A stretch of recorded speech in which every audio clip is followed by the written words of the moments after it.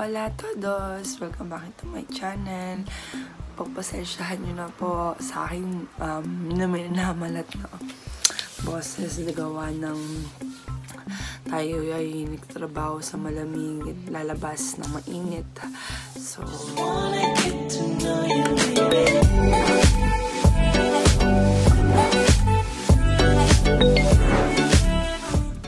Hola todos! Welcome back to my channel. It's me, your SimplyCuty. At sa mga baguhan ko pong kapitbahay dyan, Hola Hola! At sa mga dati ko ng taga-subaybay, Hola Hola din po. I make this video kasi gusto ko lang muna mag-chat tayo. Gusto kong habang nag-visualize, ano bang tawag nito guys? Yung parang nagre-reflect. Kasi, kung mapapansin nyo from SimplyCuty, start ng vlog na to SimplyCuty, hanggang sa naging cutie bien, tas right now, I've changed to my own identity. So, halika. Simulan na natin ng chit-chat.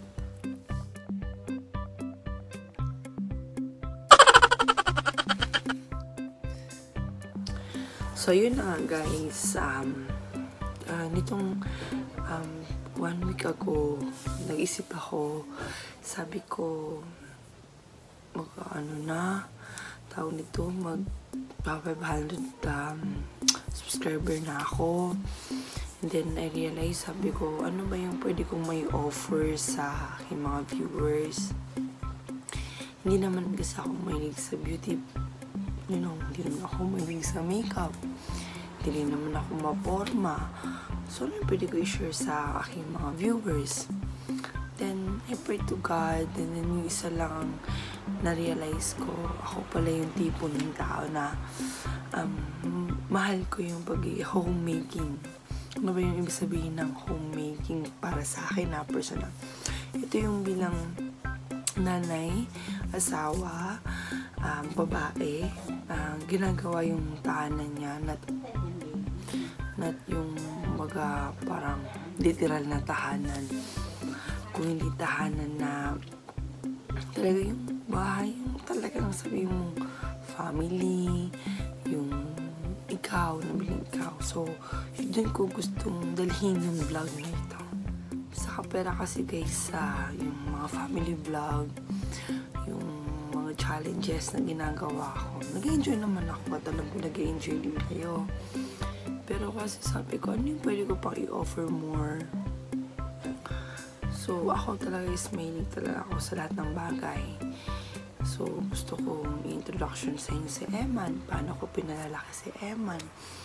Ano yung mga bagay na ginawa ko nung pinalalaki ko si Eman?